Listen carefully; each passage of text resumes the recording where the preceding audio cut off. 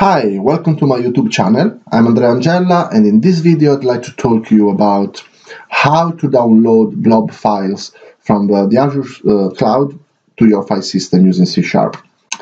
So here I have the Azure portal opened. I have an Azure via C# storage account. As you can see, if I click on blobs, we have already a container called my container that contains a bunch of blobs into a hierarchical structure. A bunch of documents and a bunch of images. What I want to do, I want to write some code that downloads all of those blobs into my file system. So let's go to Visual Studio. Here I have a console application already set it up with some code, and this code basically creates a storage account, providing the storage account name and the storage account key that you can find from the Azure portal.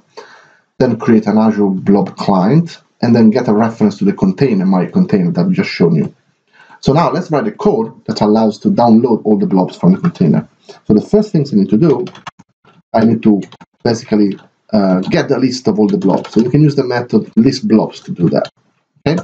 So now let's create a method download blobs and provide the blobs that I just passed. So what I want to do, I want to iterate through all the blobs and download them. So what I need to do, I need to just do a for each blob.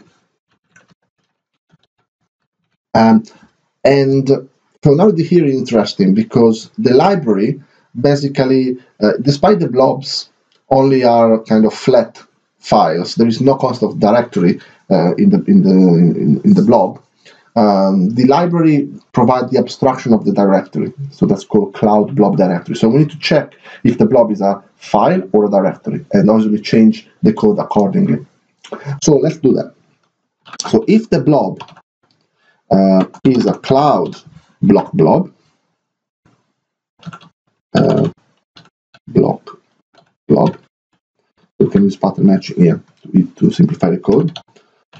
What I can do is I can use the method dot download to file. There are other methods, of course, but I want to download that to the file. And I can use the blob, blob name to actually download the file. I need to specify the mode, create, so I want to always download the file and overwrite it. And I can actually print to the console the actual blob name, just for some logging purposes. Okay, so else, if the blob instead is a directory, cloud blob directory, so in this case we need to recursively iterate. But before doing that, we need to create a directory. Okay, so in order to do that, I can use the directory dot create directory, and I pass the prefix. So the prefix is actually the directory name.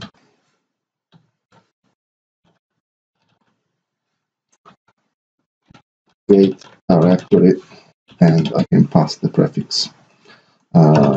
Directory dot prefix. And last but not least, I need to download all the blobs, and I need to use the method on the directory that get me all the blobs in that directory. So this code is pretty much similar to what you would do on the file system. So and this should actually work. Let me run it and see. So you can see that on my file system I have the C Azure via C# folder that for the moment is empty. When I run it, you can see that we create a directory and we download all the various blobs. And if I go to the file system, you can find that all the files has been actually downloaded, including the images. And this is it. This is basically how you can download blobs from the Azure storage into your file system using C#. Thank you very much for watching. If you like the video, please subscribe to my channel, and see you soon.